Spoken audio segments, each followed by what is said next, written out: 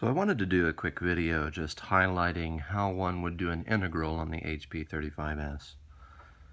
So first you would enter into your X and Y part of the stack the limits of what you would want to do. So for example, if we wanted to do from 0 to pi over 2 of sine x over x, and then we would enter into the calculator. Well, let me change my mode first to radians.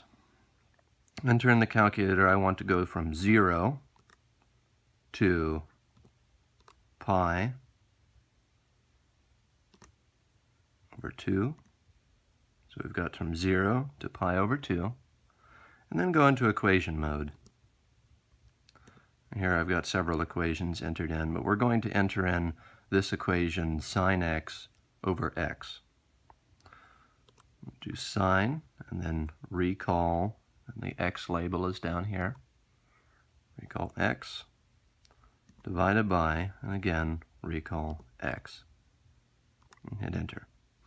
And the integral sign is over the equation button, so hit our gold shift key, and then the integration, and with respect to x.